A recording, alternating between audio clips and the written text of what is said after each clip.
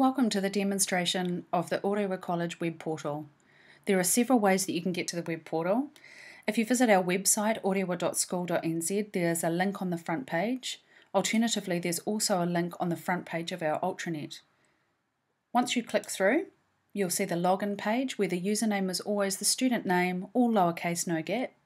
The password should have been emailed to you when your student first started school, but if you've misplaced it or forgotten it, just let us know and we can resend that to you. When you first log into the web portal, it will default to student notices. These are fed directly from our student management system, so they will be up to date and relevant. Our school calendar is available on the web portal. You can navigate between each day or month, and it will give you those trips or events that are coming up that you need to know about as a parent. Students and parents can access students' timetables on the web portal. You just click forward or back a week, depending on what week we're in. You'll also be able to keep an eye on their attendance. We have a 5-day delay in publishing attendance just to give teachers a chance to make sure that their roles are 100% accurate before we publish these. The next thing we can have a look at is the NCA summary. So this is for years 11 to 13 students.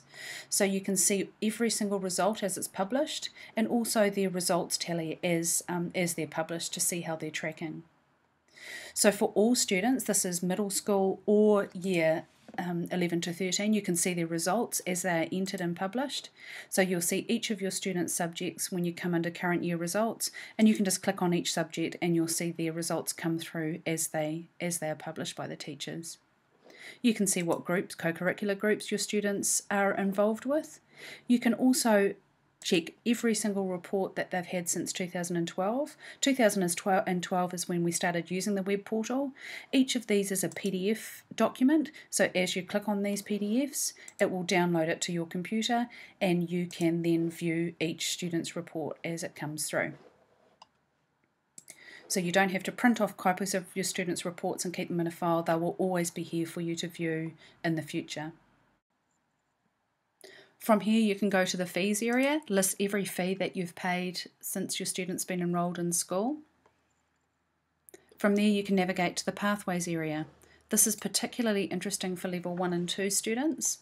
It assigns every assessment that they sit a sector, and so you can see if there's a pattern or a particular sector that they're leaning towards. If you find there's a particular sector that they're leaning towards, you can go ahead and click through to that sector and it gives you all of the careers that are related.